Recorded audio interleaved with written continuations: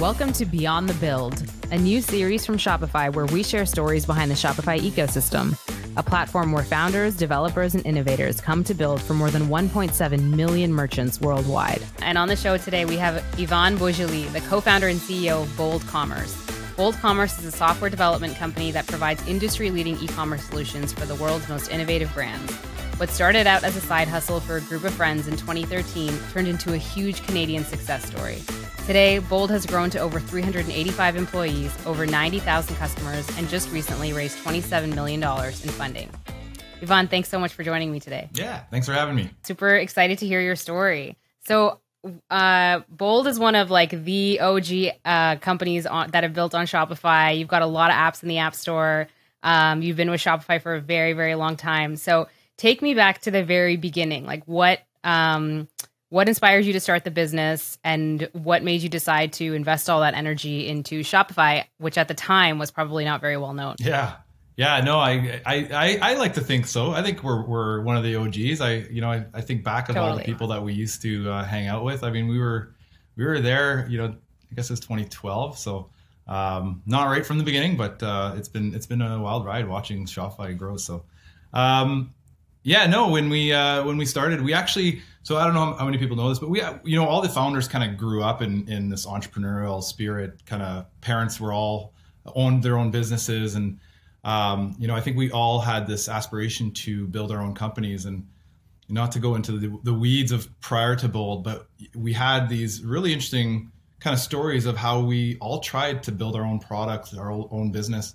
Bold to me is really four different people with four completely different strengths coming together and finding, whenever I advise people starting a business, it's find those people that complement you. Like, you don't shy away from bringing the right people in. Right. They're just going to make you better. And that to me is what Bold is. I mean, you look at the four people that came in, all different walks of life, all, have different skill sets, but every one of us had a passion to build a company. And so that's really how it started. And we all kind of failed at prior tries. And when we started Bold, it actually started with an e-commerce store. We were e-commerce owners. We were merchants. So, when the idea came to, hey, we're on Shopify. So just so everyone knows, Jay's actually the one that, so if you don't know, Jay is one of the founders. He actually owned an e-commerce store, Supreme Archery. And he came to us and just kind of asked, hey, I'm on Shopify. There's this opportunity to use APIs and build some apps on top of it and make my store more money. Are you guys in? And at the time, we were all trying different things, and we didn't shy away from the extra workload. And it was like, let's try this thing. And so just a side hustle. And going back to Shopify back then, I believe when we were talking about joining Shopify, maybe the numbers were outdated, but on the website, I think you guys were at around 20,000 merchants. Right. Some apps in the ecosystem, all back-end apps. It was all more integration apps. No apps were there to make you more money. I mean, there was nothing like that. It was all, integrate to QuickBooks, integrate to your back-end systems. And that's really how we took it. So we kind of flipped it on its head a little bit on how to approach building products in the ecosystem.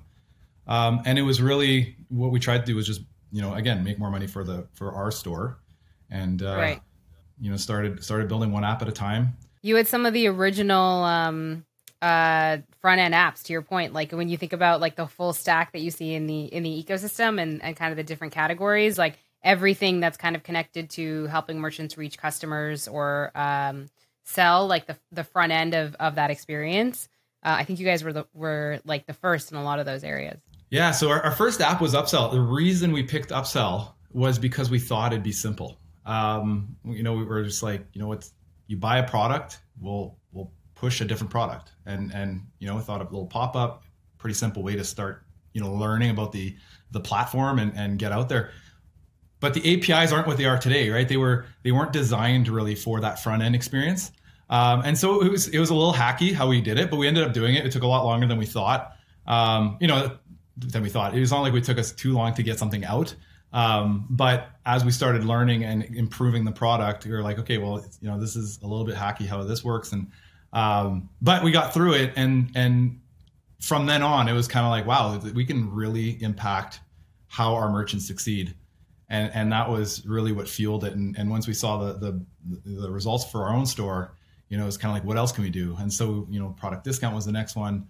I believe quantity breaks was the third one. Anyways, and then from there, just kind of, you know, what are all these products that we can help our stores make more money? And in the end, our merchants that we work with. So, I mean, it's pretty incredible also that at the time there was 20,000 merchants. Now there's 1.7 million merchants. So I think the market size feels a lot more obvious. But what was it at that time that made all four of you sort of decide like, okay, you know, it might be 20,000 merchants now, but this is the platform we want to double down on. And this is where we want to invest our entrepreneurial energy. Yeah. So true story. This is how it actually went down. Again, I think it partly has to do with, we all had a passion for building a company, right? And so, you know, regardless what the outcome was, the how big it can get, it wasn't really what was driving it. It was like, hey, we can make an impact in this market. And we were thinking about how to make our store more money. But when we started it, we actually talked about, you know, it's a small platform. It's like 20,000 merchants. How fast can it grow? How fast can we grow on it?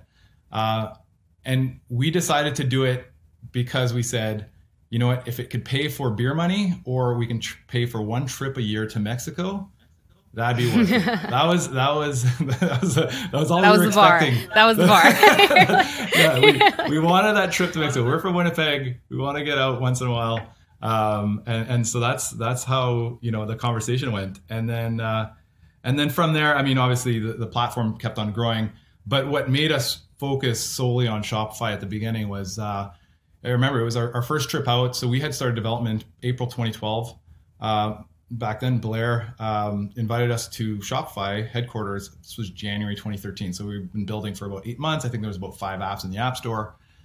And I call it the Blair Beckwith effect. I mean, I think that experience that we went to Shopify for that first time, I think we were sold on Shopify at that point. We were at that point, we were talking about, hey, what other platforms do we move our products to?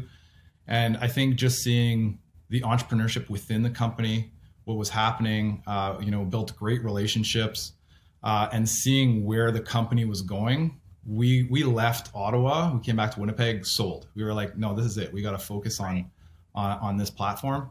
And yeah, so that was really the beginning, and why we focused solely on Shopify from then on. So it was, I guess we were right. We definitely were able to read the room. And yeah, you saw the magic in that one trip, which is pretty awesome. Okay, so now you're bought in. You're like, we're going to invest in Shopify. Let's go, full swing ahead. And there's 4 of you running the company, and you mentioned before, like, all of you kind of bring different skill sets. I know all of you are really good friends. How has that been? Like, I you know, it's not that common to have, I think, 4 founders. You see a lot of maybe 2 to 3. How has the dynamic been? You all have been together for so long, which is amazing. What are some of like the lessons learned, and what's the secret sauce behind those relationships? And again, going back to, you know, bringing people that complement your skill set and elevate you. I mean, anybody thinking about building a company, you have to think about, you have to be true. You have to understand what you bring and your skills, and you have to find partners that complement you. So that by far the best move I think we ever did. And the reason why I think all the other ideas we had before never actually amounted to anything, right? It was, I mean, great experience and everything, but it didn't really, they didn't do much. But I think what really came together with Bold was just, we were all bringing something different and unique. But it's hard. It is hard. We were friends before we started Bold. You know, happy to say we're still friends, but you go through a lot. You go through a lot as partners, as people building a company. You don't always agree. We didn't really have, I actually like the fact that we were 4. I think it forced us always to get 3 people on board whenever there was a disagreement. So it pushed us to, you know, argue the point more, which I think was good. It helped us kind of stretch a little bit more. But yeah, like it's something you have to go in. Everybody has to be committed, passionate, and willing to put as much effort as the next. And it's like a marriage. I mean, it's you take it for what it is, and you sometimes it's It's about building that relationship for a long-term relationship, and you have to go in with that mindset. You have to build a long-term relationship. It's not, I'm gonna get, I'm gonna bring you in as a partner and then I get pissed off and it's over. And so I think if you go in with that attitude where it's like you realize that you're going in for the long term with these people, you have to make it work. And so, you'll have arguments, and those arguments are great. You need to have those arguments. And I think as long as everybody respects each other, and pushes everybody to just elevate, right? It's about bringing everybody up, and then you're doing it for the right reasons and everything. And so I'm thrilled that, we're obviously still friends, and, not to say it was a rough ride, but it's difficult. It's something that you have to go in. It's not like roses all the time, and it doesn't just magically happen. It takes effort and intention to build that kind of, and maintain that type of like respect and trust throughout, right? Totally. Yeah. So you just got to go in, eyes wide open. This is somebody I need to build this business. Won't always agree, but respect each other, and we're going to make this work. And that's really how you got to approach it. So I love that. And I mean, congrats on that itself, because I think, you're an awesome team of four that very clearly complement each other. And it's just great to see that dynamic. It's really awesome. So tell me a little bit about like what was the moment where things started to really take off, where you're like, this is going to be something big, we're onto something. And, was it like one of your products? Cause I know, for the folks who are watching, your strategy has been to have a portfolio of products as opposed to really investing in one key product. So was there something behind that decision, and B, like, what was the moment that things started to take off? Yeah, I think you have to appreciate where we came from. So we were building products for a user base of 20,000, maybe by after the first year was 40,000. So it was the more apps we had, the more chance we had to get more users. And that was really that's why I think we built a company. Like companies coming in now, they're coming in with one, focus. They're going to be the best of breed of that industry or that app. And you're coming into a market of 1.7 million merchants. So there's plenty of room, right? So I think we came in at a very different time than everybody else. So I think the strategy we had actually worked for what we had to do at that time. I think somebody coming in with that strategy will be way more difficult, because now you're competing with a lot of best of breeds in all these different buckets that we're in. So I mean, I think just so everybody knows, I mean, I believe that's why we became the company that we became, where we have, at one point, I think we had 36 different products in the App Store. And now I think we've got about 20. So it's one of those things. What are we focusing on? What are we going to be the best at? And that's really the shift, the focus that we had to make was, what do we want to be known for? And we had to make some hard decisions to make sure. And I think that's part of the innovation that we built, which is great. Understanding that to innovate, you got to fail, and when you fail, you move on, you sunset, and you build something better, right? So, when did we find out, or when did we think we were succeeding on something? I don't. You know what? To be honest, I think we always felt that way from the start. We had some pretty consistent. We were bootstrapped from the beginning, so not to say we were making tons of money, but we were paying our salaries, and we were growing, and we were hiring people, and I think we always felt, wow, we're onto something big. I think it was probably 3 years in where we realized we can be more than what we're doing. I think we built an identity we built apps for Shopify. I think about 3 years in, we're like, you know what, we could be leaders in the e-commerce space, and we can really help merchants succeed in the different areas that we focus in. And that's, I think I would say 3 years into the business, we started talking about, do we want to be a lifestyle company, a gazelle company? And at that point, I think is when we made that call. We're like, let's go all in. Let's fuel this thing. Let's put all our money back in. So again, it was bootstrapped. Every dollar we made, we just put right back into the company. And it just kind of fueled our growth from there. And then as we started to, realize that we needed help, again, 4 founders, I always say our AGMs were a bottle of whiskey in the basement, and that was how we operated. So we knew we needed to step up to get to that level. And so that's, at that point we saw opportunity to continue growing, and we brought in investors, an independent board.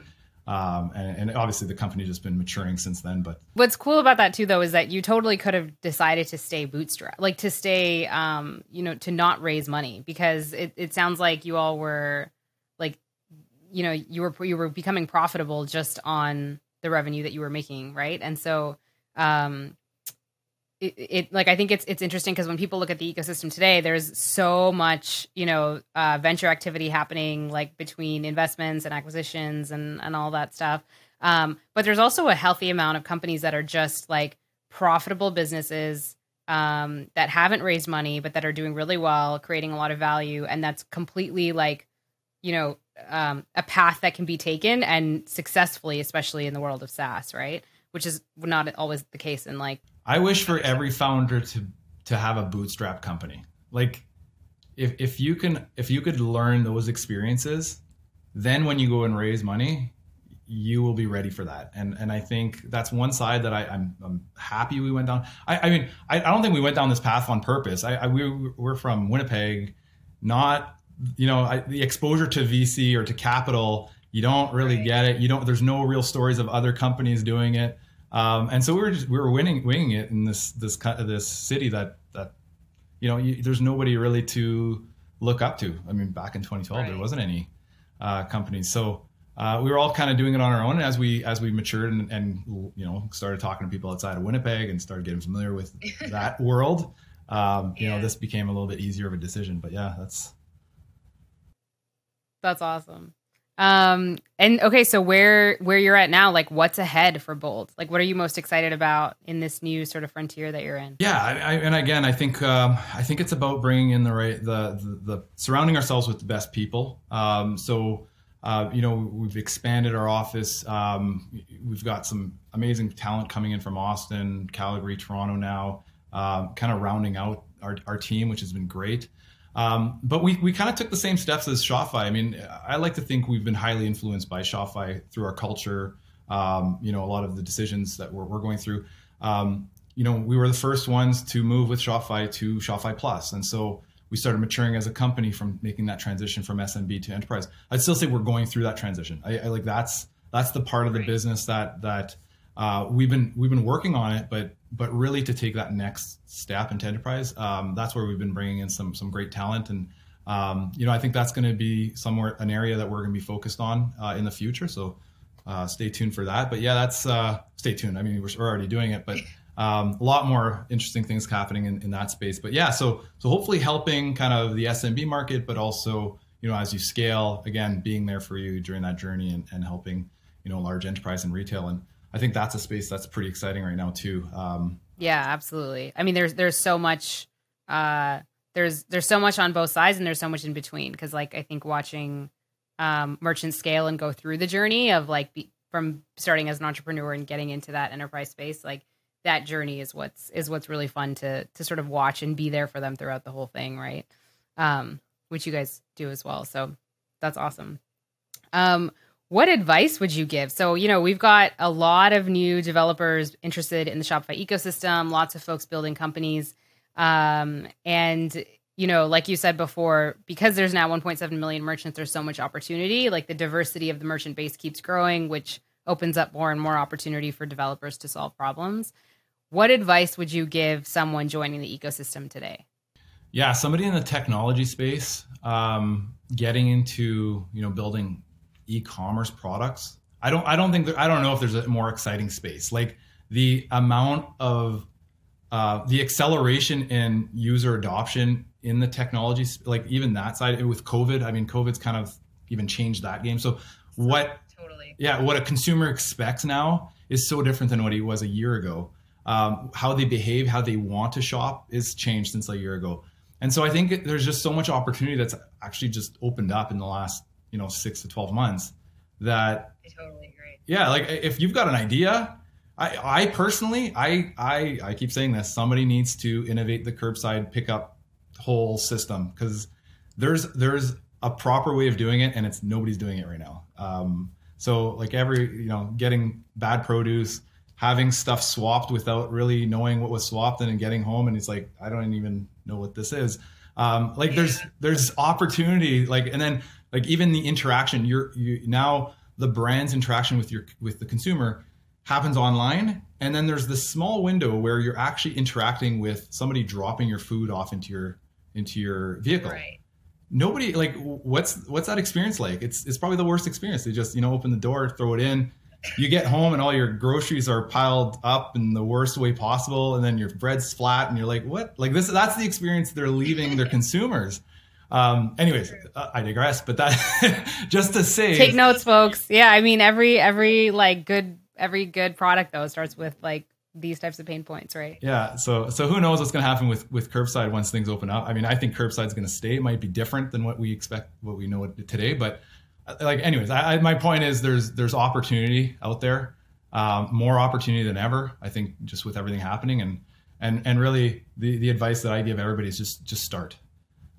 Put some code down, launch a product, talk to a customer, and just start and learn, and then get better and iterate. And that's really how you get things going. And the only people that don't succeed are the ones that never actually start. So, yeah, I mean, I'll completely agree with you, by the way, that I think COVID accelerated a lot of things, but I feel like right now people are wondering like, oh, it's probably going to go back to quote unquote normal, or like it's, some of these habits aren't here to stay. Like, how much should we really invest in them? But I think it fully accelerated what was already kind of inevitable. And it just like the future pulled forward faster. And a lot of these behaviors are here to stay. And I agree with you. It's really never been a better time to build, because there's just so much happening in our industry.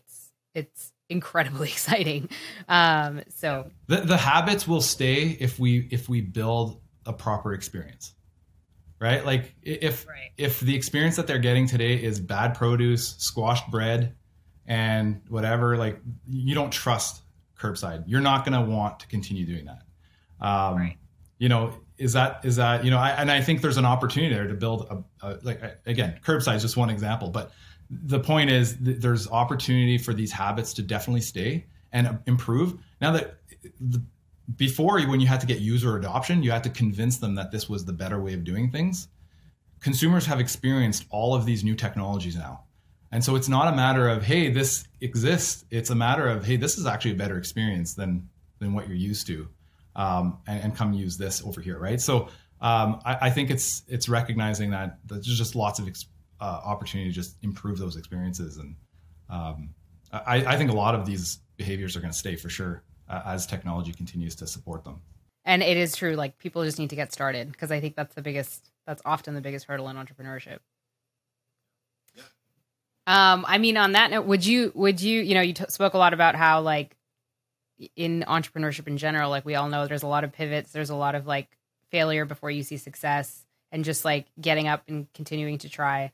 Is there a story that comes to mind like that, where something maybe didn't work out, but then it triggered something that ended up being a lot better? Like, do you have a failure story you'd want to share that folks can learn from? Yeah. The best attribute that Bold has is our willingness to fail. I would, like, by far, it's the most, you even look at all the products. So like I said, we had 36 different products on Shopify. They all didn't succeed. We tried some, we failed on some. We decided some of them just weren't growing as fast as they needed to support the product or the idea. We were not scared of trying things. And then from that, a lot of people don't know this, we actually started 7 different sister companies. Oh, wow. So we had a Wi-Fi marketing product that we had tried. It didn't really have legs, so we kind of put a halt on that. We had this anyways, it was an awesome product. We had Flocker, Flocker.tv, which was bringing e-commerce to Twitch streamers. And we spent so much time trying to crack that market that we decided to fold it. But if somebody's going to do it, somebody's going to figure it out. It's a market that I think it's kind of, again, talking about ideas, like, that's another one that's somebody's going to figure this out. We just couldn't do it. And we spent 2 years doing it, and we just ended up kind of squashing it. So it's one of those things you just got to realize that, and that's the other side. I think there's a part of innovating is understanding, what's working and, when it's not. And sometimes you don't have the right idea, the right team, there's a whole bunch of factors why startups fail.